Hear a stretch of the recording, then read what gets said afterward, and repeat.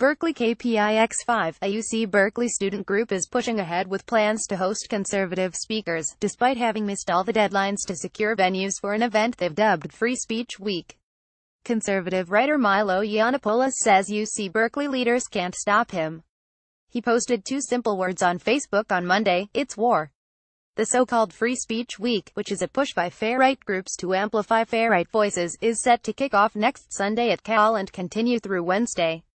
But there are a lot of mixed messages on campus pertaining to what is Free Speech Week and who is coming. In the meantime, some professors are already canceling classes for that week.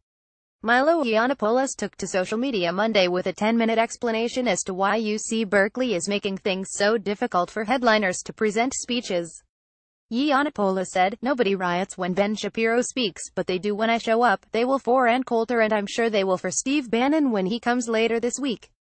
We didn't get the assurances we were looking for, but as an act of good faith, this morning, I wired UC Berkeley $65,000. But, according to the university, the group Berkeley Patriot didn't file the necessary paperwork in time." University spokesperson Dan Mogilov said, "They didn't meet the deadline, they didn't do what was needed, they had the contract for over 5 weeks and honestly we're kind of bewildered. If this was so important, why didn't they sign the contract 5 weeks ago?" Bryce Casimoto, with the Berkeley Patriot, said, "A deadline is a deadline, but I'm not going to pay for a ridiculous charge that somebody tries to impose on me without a just explanation." UC Berkeley says it offered other venues, free venues, to the Berkeley Patriots, but they insisted on having Zellerbach Hall, a venue that requires a contract, security deposit and law enforcement set up in advance. The contract deadline was never met.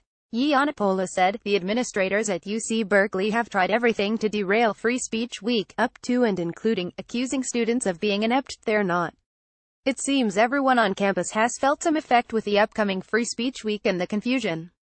Some students say they have been asked to sign multiple petitions to cancel class, saying they may have their midterms postponed.